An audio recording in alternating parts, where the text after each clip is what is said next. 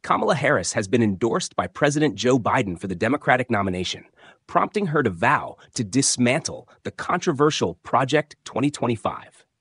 Created by the Heritage Foundation, Project 2025 is a 922-page conservative policy plan aimed at significant changes like eliminating the Department of Education, restricting the FBI's activities, and ending the war on fossil fuels. Despite Harris's strong opposition, Donald Trump has distanced himself from the project, calling it ridiculous and denying any involvement. Harris emphasized her commitment to uniting the Democratic Party and defeating Trump's agenda, which she considers extreme.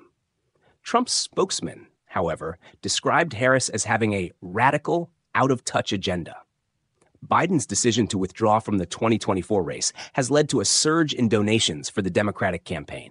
While some elements of Project 2025 can be implemented by local and state governments, Harris aims to prevent its national rollout.